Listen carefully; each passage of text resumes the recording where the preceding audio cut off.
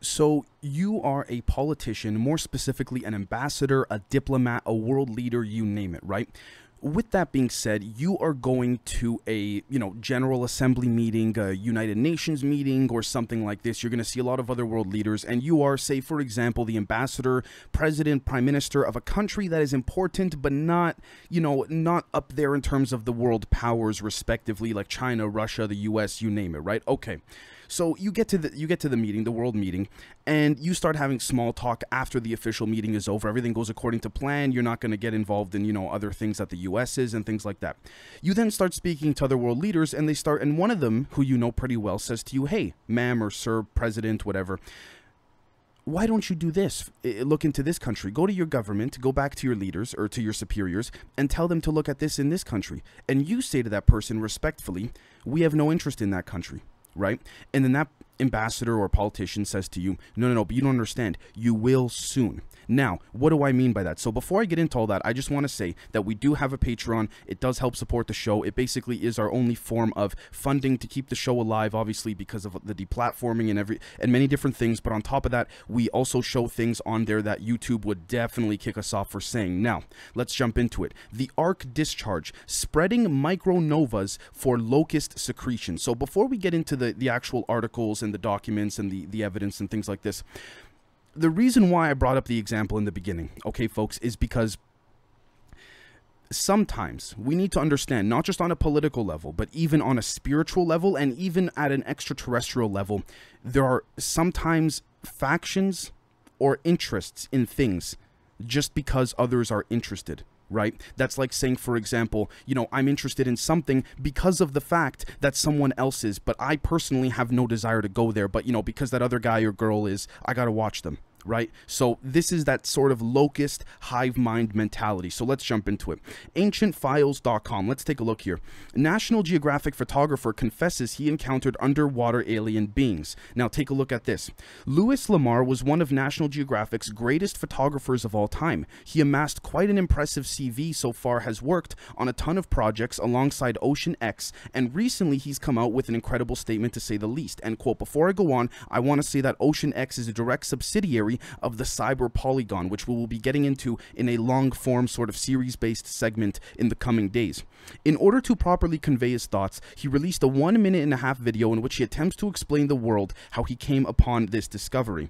He'd spotted multiple deep-sea arachnids, venomous snakes, and more similar creatures, but the species he came across that fateful day was in no way, shape, or form from our planet. Now, he spotted it when he was charged by a bunch of sharks and orcas. Fearing for his life, he tried to get out of their sight, but then he realized they were not running after him. They were running from something. At first, he thought they were stingrays of some sort, but it was soon obvious to him that they were something else." End quote. So, folks, do you notice something? This particular, I guess you could say, National Geographic expedition had many different financial funders and backers, but one of them was a financial one of them was De Beers. Does anyone know what De Beers is? De Beers is allegedly the largest diamond mining and diamond company in the world. They have been allegedly accused for many, many years based on certain lawsuits of storing and hiding tons of diamonds, okay? And then increasing the price that they charge on the ones that are that they made publicly available, because they would say, oh, well, there's not too many diamonds, so the value of each one has to go up, when really they've been stockpiling a bunch on the back end. Why have they been doing that? So let's take a look here. EWTN.com. South Africa's De Beers, the most unethical corporation in the world. Social conservatives may be criticized for being more concerned by the actions of corporations which transgress, doctrinal Christian no-nos, like supporting abortion, things like this. But are we social conservatives, but also economic conservatives, blind to their transgressions? De Beers is a corporation which is set up by Cecil Rhodes, the British explorer and adventurer who gave his name to the African country of Rhodesia, which is now Zimbabwe. The purpose of De Beers was the exploitation of diamond mines in South Africa. The challenge was that, according to Epstein, while diamonds were a rare resource only a couple of centuries ago, the discovery of extremely rich mines in South Africa and other countries of Africa was threatening to drive the prices down. The establishment of De Beers consisted, therefore, in a parallel effort of setting up a cartel with other producers in order to control international prices of diamonds. End quote. Why are the diamonds needed? The diamonds are needed for the crystalline plasma charge that induces the micronovas that the insectoid extraterrestrial species species and the locust race are harnessing. Now, how do I know that? Let's take a look at this right here. TorontoSun.com, and you can find this article elsewhere too. Hillary Clinton suggested taking out WikiLeaks founder Julian Assange with drone report. End quote. What does that have to do with diamonds and extraterrestrials? Well, WikiLeaks' Assange has leaked many different files pertaining to Hillary Clinton, Gilgamesh, extraterrestrials, you name it. But a lot of people don't know that, because if you just watch the mainstream media, all you're going to see is, oh, WikiLeaks equals bad because they only leaked DNC stuff. They leaked many other things too. Antarctica, frozen penguin glands, all of that. And we've covered quite a significant amount of it. Now, let's take a look at this right here. The locust people and the de-evolution of humanity. Neo-anthroposophy, or Posophy.com, excuse me. Now, it is hard to imagine how humans could arrive at the depopulation agenda we see happening everywhere in our times. Now, before I go on, do we not notice this happening right now? Consciously created evil that intends to exterminate the majority of humanity is spelled out in the writings and actions of different groups of eugenicists, like the Pilgrim Society, imperialistic British white supremacist, communist, fascist, Planned Parenthood, WHO, CDC, NIH, and many others. End quote. Now, before I go on, do you notice, folks, how this seems to be similar to not just what I've been talking about, but what many of you have been talking about as well, too, for the past many months, of the different factions trying to vie for control? Okay, now, let's take a look at this right here. Truthbits.blog. Mantids and the locust people. Who are these entities stuck between dimensions that are wreaking havoc upon humanity? Cliff High calls them the mantids, but Rudolf Steiner described them as the locust people. All right, end quote.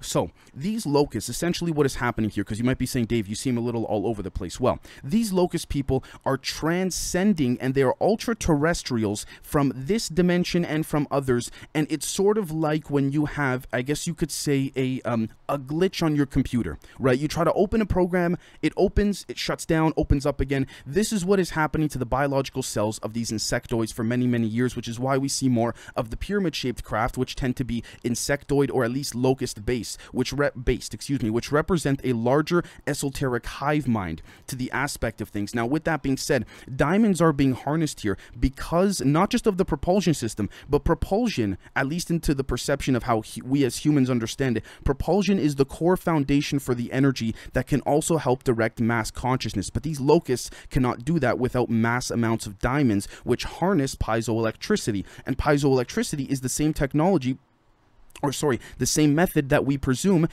was at least one of the methods, allegedly, that the Egyptians used for the pyramids, right? When you take a certain type of stone or certain type of diamond or certain things and you compress them together at a certain frequential energy, what ends up happening is that they produce electricity. But on top of that, they produce electricity that transcends that of this dimension or even descends, which is why sometimes we see insectoids in very paranormal places, because of the fact that their esoteric entities and biological bodies are attempting to transcend into this dimension, but it is simply not working. Now, let's take a look at this right here. News.sky.com, or Sky News, which I generally like considering they're mainstream, so keep in mind. And I quote, in 1990, a bee learned to clone herself. Now her army of millions threaten other species. End quote. You might be saying, Dave, why are you talking about bees? Well, notice how this has to do with the example I gave at the beginning of the episode, which is that, again, keep in mind, sometimes the interest of one is only because others are interested in a particular target, asset, or assertion of a certain, I guess you could say, object or objective or goal. So let's take a look here. A subspecies of South African honeybee has been discovered to be comprised of millions of clones from a single individual. Let's take a look here. Over the past 3 decades, a single individual bee has successfully created millions of clones of herself thanks to hitting a bizarre genetic jackpot. This growing army of clones possess a serious risk to the hives of the African lowland honeybee, 10% of which are collapsing every year as the colonies become filled with clones that consume their resources, refuse to share in the work. End quote. Notice something. A subspecies of South African honeybees. Where does De Beers operate the most out of? Africa, right? South Africa, different parts of Africa. On top of that, this particular property where these bees have supposedly been, I guess you could say genetically transcending and creating this hive mind mentality, believe it or not, folks, is actually owned by the De Beers Corporation, that particular property. Why are these bees doing this on that particular property? It is because the energetic esotericism of the deep underground military base bases, of the diamonds that are being stockpiled are accumulating in a piezoelectric fashion that are allowing for these bees to sort of become smarter because of what is physically underground and beneath them. With that being said, let's take a look at this right here. MediaLens.org. A remarkable silence. Media blackout after key witness against Assange admits lying, end quote. Julian Assange. Again, the guy who basically got Assange arrested from and taken out of that embassy turned out to be I guess you could say, not the most reliable person in the world, but it just goes to show you how much the government wants to get him, because he was going to leak files, which he did some of it on Antarctica and the penguin glands, right? But he wanted the penguin pineal glands, but he was going to leak more files showing that the stockpiling in South Africa was creating a hive mind mentality, which was allowing for these insectoids to actually go from their dimension and create more of a solidified biological, I guess you could say, solidification in this dimension. Now, the final thing, this is the best part, I would say, in my personal opinion. InfinityExplorers.com. The alien abduction of Krista Tilton, hidden underground military base and strange people in cells. Now, before I go on, I want to say this story coincides perfectly with Phil Schneider. Allegedly, this occurred in the Dulce base, okay? But let's carry on here. Now, this happened in July 1987 when Krista Tilton suddenly passed out in the afternoon. She regained consciousness but found that she had disappeared for 3 hours, during which she did not know where she was and what happened to her. At first, she didn't give it much concern, but then thinking that she had passed out from fatigue, but soon she also began to suffer from nightmares, in which she saw strange things but felt a strong fear, and somehow Tilton decided that these nightmares were the result of her lost 3 hours. Now folks, it gets better. This led Krista Tilton to look for similar cases that happened to other people, after which she realized that she could be a victim of an alien abduction. Now, she then went on to regressive hypnosis, which has helped some of these people who have been abducted recover their memory. So let's take a look.